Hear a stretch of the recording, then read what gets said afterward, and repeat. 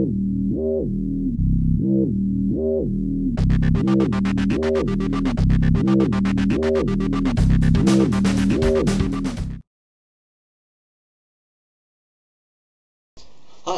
Novotny. This is my YouTube channel, and I'm doing how-to videos on every single necktie knot known to man, and I'm bringing them to you. So if that's the kind of thing that you're looking for, then please subscribe. Alright, today I'm going to be doing the Wess knot. It's sort of an over-the-top kind of knot. I haven't seen this technique done very many times where you're taking the back or the big end of the knot and flipping it over, and that becomes the front end of the knot. But hey, I'm going to take you how to do it step by step. Let's get started. Alright, so let's get started. You drape it over your neck, but you're going to have the seam side up facing your mirror.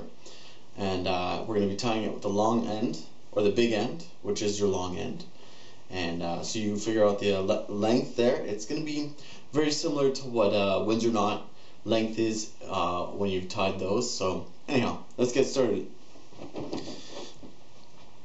So taking the big end, it crosses over the little end, and you feed it up and through the back of the knot, and it goes across. You want to get this one going in behind the front,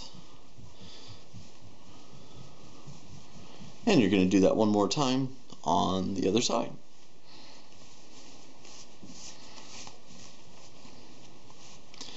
Now this side that you just looped up and over, you want to loosen this up and feed this big end through there like that. And you want to loosen this up because when we're finished the knot, you're going to see a little bit of these triangles on the edges of your necktie, of the front of your necktie. So I'm just going to tighten it up a tiny bit, and from here I'm going to put my thumb in behind my knot, so that's going to control how far this piece is going to go without flipping over this knot. Now the big piece here, we're going to feed it through the back and top of your necktie. It's going to come out the front.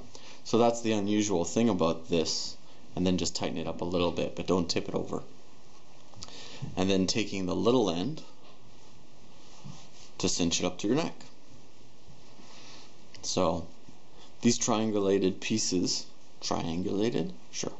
These triangulated pieces are going to be showing out the sides of your necktie.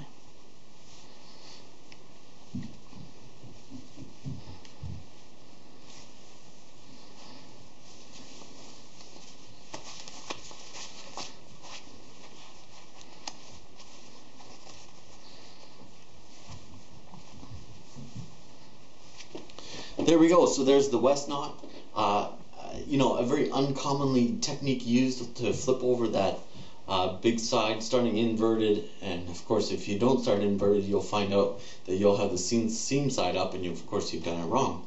But very cool technique. I don't see it very often, and I'm covering every single necktie knot. Anyhow, I'm Novotny. This is my YouTube channel, and I'm doing every how-to video on necktie knots out there, and I'm bringing them to you. And if you like that kind of thing, then please subscribe.